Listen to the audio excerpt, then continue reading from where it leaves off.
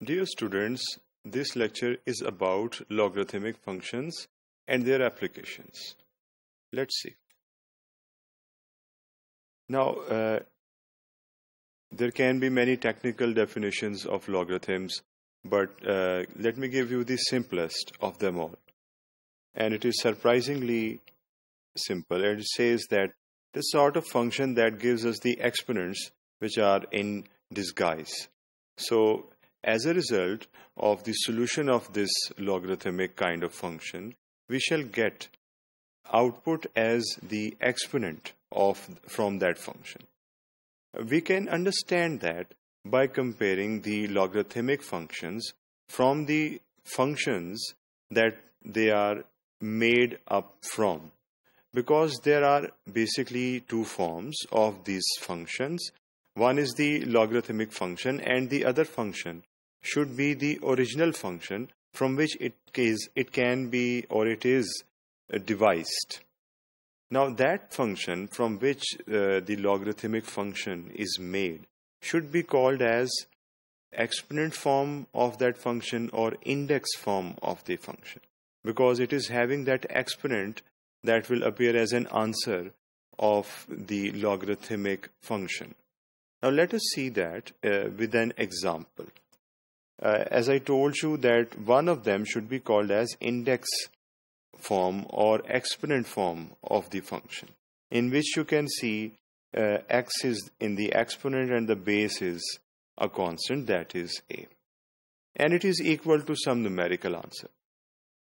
Now if I try to write it in logarithmic form, I have to do a little bit of jugglery, and that is by putting this a, which is in the base, into the base of log. This log basically is representing log, and just beneath it as its subscript, we are writing this a. And this x, which was the exponent, goes to the other side of the equality, that is on the right hand side. And the value on the right hand side from the index form comes to the left hand side of the logarithmic form. So it is this sort of jugglery or replacement of values that gives us logarithmic form that is devised from an index form or exponent form. Now numerically we can consider a similar sort of situation. In place of a we have 10, in place of x we have 2, and in place of n we have 100.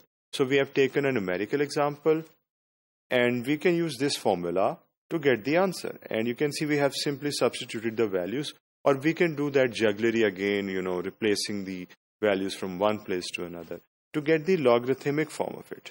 We can, we actually get the answer, and you can see the exponent from the exponent or index form comes as an answer.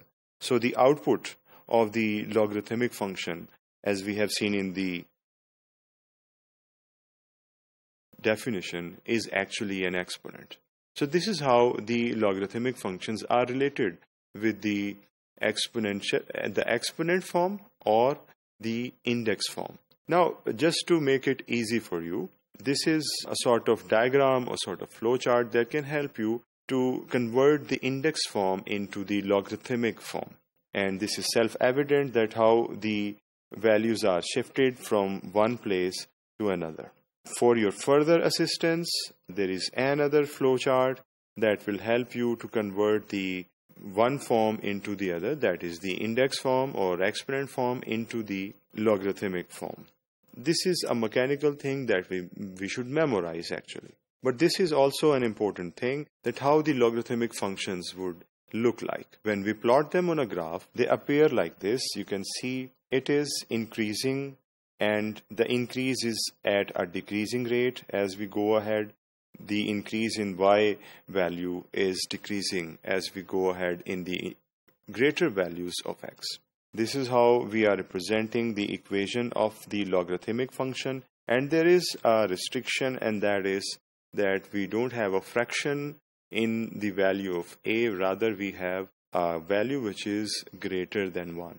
and that is positive. Another more lucid example of a logarithmic growth function is as follows. As you can see, we have omitted the negative values and only first quadrant is plotted here. So this is more adjacent to the economic examples that have usually the variables which are in positive values, and they occur in the first quadrant.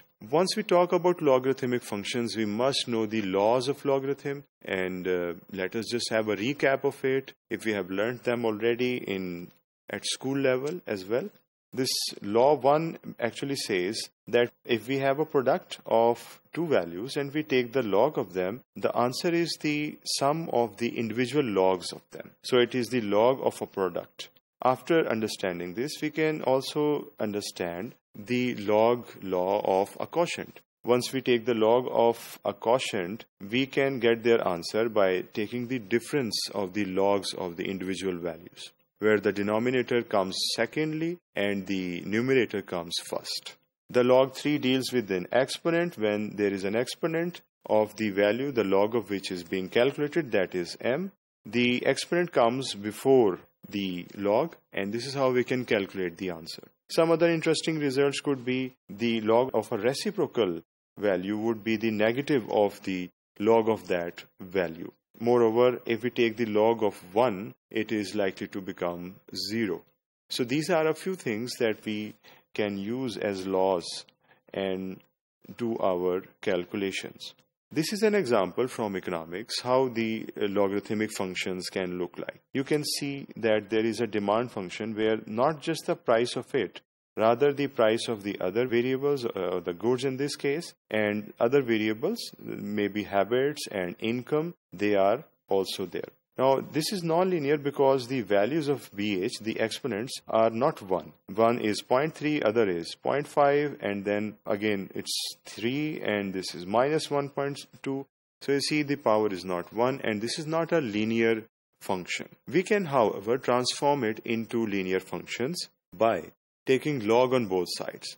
It will be called as logarithmic transformation, and the answer would be the logarithmically linearized function. And this is where the laws of logarithm will help us. The log of this value, log of 10 would be 1, and then there will be minus, which is from minus 1 over 2. So the law that was dealing with the exponent is applicable here, and these values, they were being multiplied, and here they become the sum of the individual logs of those values. So you see, this is how the nonlinear demand function can be converted into a linearized function, which is easier to understand and easier to interpret. Another example from macroeconomic theory is here. The stock prices are plotted. The above diagram is in its actual values, whereas the diagram below is logarithmic set of those values. And the benefit of taking log is there that we are having a more linearized phenomenon as compared to this, which is not linearized and is having many spikes. So linear analysis is easier to conduct in economic situations, and it is useful to take logarithm once we are dealing with values that are having variation of such kind. This is another benefit of logarithmic functions in economic theory.